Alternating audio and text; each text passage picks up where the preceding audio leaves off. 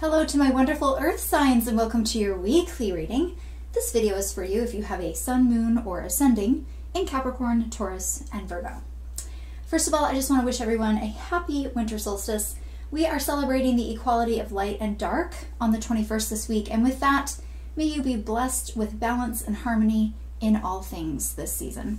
Let's get started here. I'm just asking for your angels, guides, guardians, ancestors, God and Goddess to give us clarity and comfort and information for those of you who have Capricorn, Taurus, and Virgo in your main chart. What do we need to know this week for my earth signs?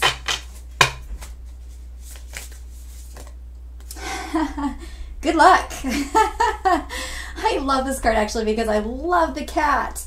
You know, a lot of people think that black cats are bad luck. If one crosses your path, or, you know, if one's around, but actually nothing could be further from the truth. Black cats and all animals bring blessings. And so this is a week where you are being wished good luck by the elements, by your angels. And perhaps you'll even see something come about this week that you just think, wow, that was really lucky. That was a really lucky chance, or I was in the right place at the right time. A synchronistic blessing of some sort this week. So this is a very good card. It really talks about the week being, you know, quite prosperous, maybe a happy surprise of some sort. So let's see what that means specifically for my Capricorn, Taurus, and Virgo. Capricorn, Taurus, and Virgo. All right, Capricorn, you've got the Ten of Water. What a wonderful card. This is such a great week. The Ten of Water, the card says emotional fulfillment, peace, happy family, and relationship harmony. I just feel like this is a week where you are going to feel very fulfilled.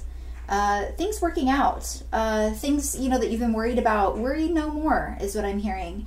The picture on the card reminds me of that song, Castles in the Sand. You know, we're just building castles, and it's just a very happy-go-lucky week. I don't see any red flags or speed bumps, and things really becoming more smooth.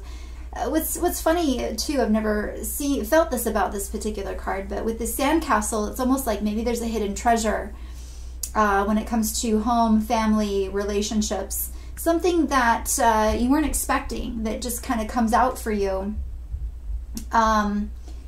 Yeah, something wonderful and out of the unexpected, maybe a gift or a present from a person or even from the universe that you just think, wow, you know, look around your life, right? And just acknowledge, I am so lucky and fortunate to have what I have, to have, you know, acquired the lessons and the wisdom and the love that I have in my life now.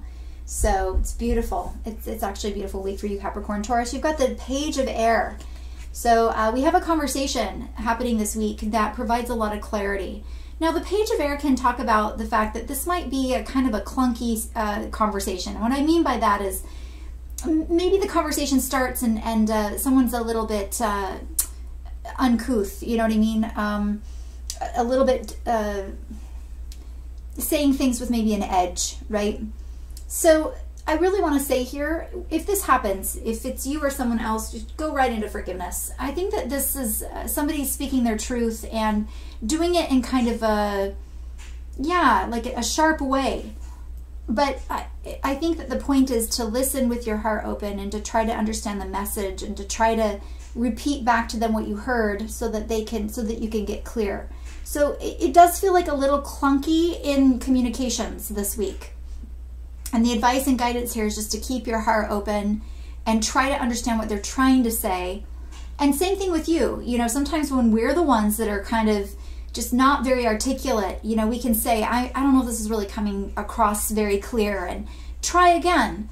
But it's an honest and blunt conversation, one where if you can get through the delivery of it, there's a lot of wisdom and a lot of clarity involved in this.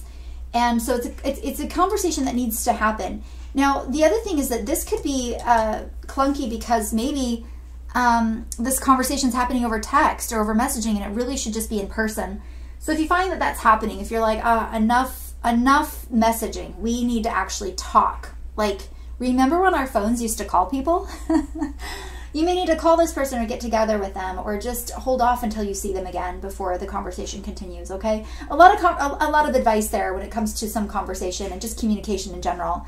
So be careful with your communication this week. Let's see how that applies to the good luck card. Some of you might be getting a message this week that lights you up. So it could go the other way, right? Where there's an honest communication, an email, a letter, something that just really lights you up and you're like, yay, I'm so glad that this came. Especially if you're someone who's waiting for a message, if you're waiting to hear back from something or someone, I think it's good news that comes to your door or to your email, to your ear. So look forward to that. Virgo, you've got the Two of Water. Wow, that's my soulmate card. So good stuff when it comes to relationships. You're lucky in love. If you're single, you're obviously going to run into somebody. It's a synchronistic event, being at the right place at the right time, somebody setting you up with the right person. If you are in a relationship, then this is you really getting lucky. It's feeling lucky. It's feeling like this is the person I'm going to be with. You or this person might be the other person's good charm, you know, good luck charm. This relationship, if you are in a relationship, it's going to continue to grow. There's a resolution to conflicts here. There's a lot of romance in the air for you, Virgo. Yeah, you're going to get lucky. If you are single, it really is a great week to visualize, to put yourself out there, to, yeah, go out. You might run into someone, you know, like this is serendipitous here, the good luck and the Two of Water. If you're single,